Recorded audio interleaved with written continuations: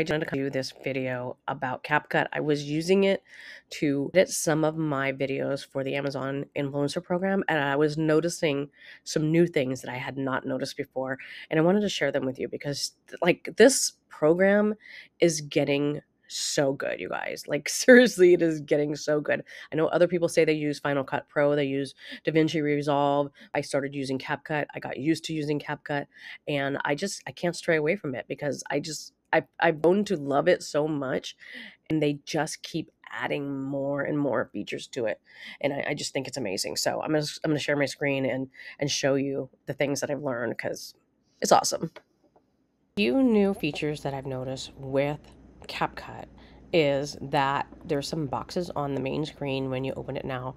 There's a video translator, there's a script to video tool, and there's also a long video to shorts button here, where I've been using this tool called Opus Clip, and it's a paid tool, and I already pay for CapCut Pro, which is $7.99 a month. I feel like I get so many benefits out of this product. I love that this is here. So I want to test that out.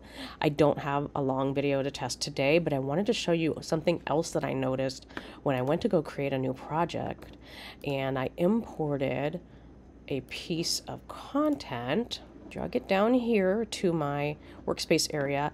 I noticed this little thing right here.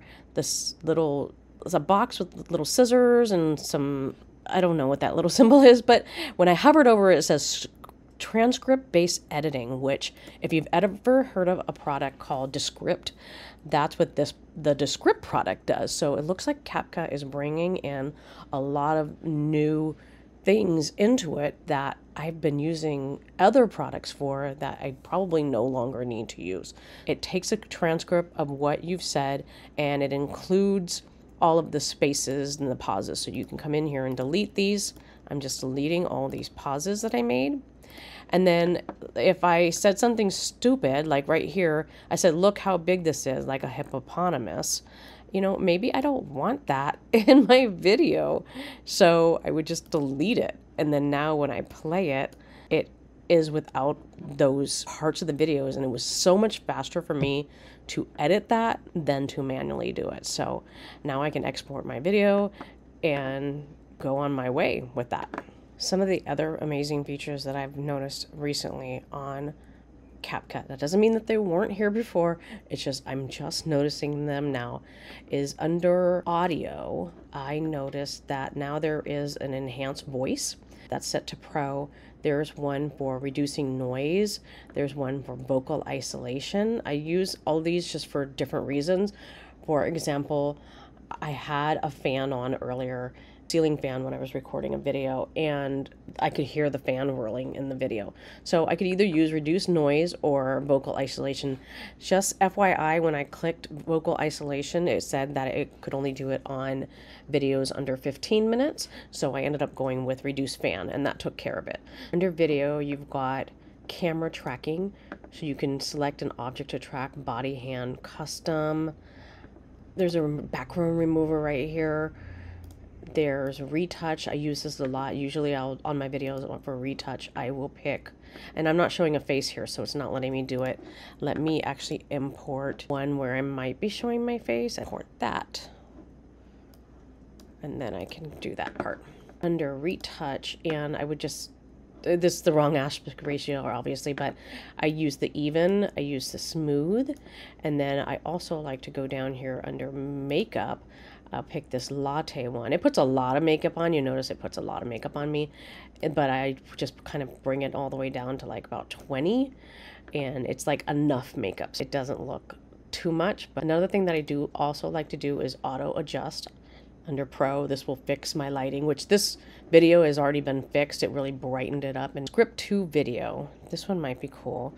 Write your own script. Enter scripture or let AI generate scripts for you. So maybe I would type in something related to a TikTok shop video that I want. So maybe I could use even this AI writer down here in beta. So let's click on that. General topic, specific topic.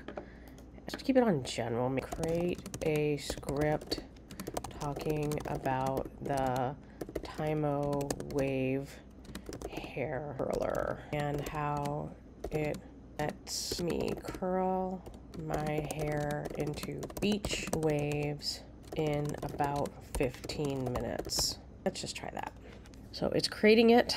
So here is what it came out with. And I could use it, or I can regenerate it, or I can change it. Let's just click add and then generate video. So I can generate video with materials on my device. So I could use B-roll of myself. That actually might be interesting. Or I could do smart generation to generate videos with materials from CapCut. Let's try the local media. I don't know what media it's getting it from because it didn't ask me for it.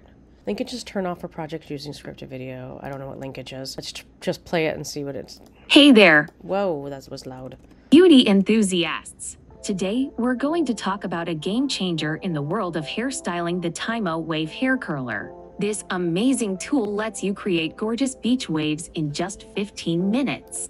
It didn't have anything in this line, so I'm thinking maybe it wants me to bring in my video. Here, my media, and maybe I extract the audio.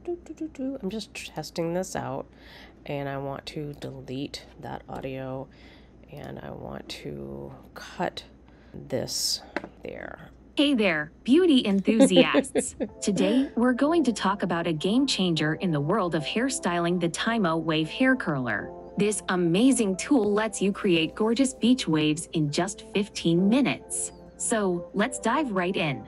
The Time-O Wave Hair Curler is designed with a unique clamp-less design that allows for effortless curling. It's perfect for creating those coveted beach waves. Okay, so obviously I would want to use B-roll where I'm not talking. I would just be moving around in the frame. Maybe I would be styling my own hair, and this would be over it. The other thing that I could do is, instead of using the AI voice, I could use the clone voice. I noticed in here somewhere there was an area where you could clone your own voice. Oh, I see. It needs to be spread out more for me to understand what's going on here. There's so many tools in here. I mean, you literally have to click on things, and when you click on them, it's a context menu. So if you're clicking on something like words, text, you're not going to get audio up here. First, click on your text on screen, which you get your text over here under text, and then you can pick this default text, or you can pick any of these, these templates down here. I usually just do the default text and then pick whatever I want. You put your text down here, and then you go over here to text to speech, and you can do custom voices with AI. So basically what it has you do is it has you read some stuff off of a script. Here's your sample text. It records your voice, and then it clones your voice. So then now every time you want to make a video, this is so creepy. It uses a clone of your voice, so you no longer have to speak. So I created these two different voices, played around with the speed or something. There was different settings that I picked, and I got one that really sounded very close. I thought sounded very close to my actual voice, with the cadence and the pronunciations and stuff that I do. It's never going to be perfect. Obviously, it's AI. It's not actually me, but I was blown away by that. So just imagine that you used that tool. Where did it go? It's on the main screen. The script to video tool. This is a really unflattering. There we go. If you use the script to video tool to generate the script, and then you came back, maybe you delete their AI generated voice here, and you changed it to your cloned voice. And then in this part here, you have your B-roll of you doing the action, or maybe you could even have, stock footage of things that you've downloaded from somewhere. So if you aren't using CapCut already, I would encourage you to download it. There's a free version, and then there's $7.99 for the pro version that has all of the stuff that is amazing and cool. The free version is actually pretty packed, but like I said, I use a lot of the pro version, of the pro features, and I think it's well worth the $7.99 a month. I'm gonna put a link down in the description. You can check it out. It's an affiliate link. Thank you for using that if you do. And I'll catch you in the next video. Thanks. Bye.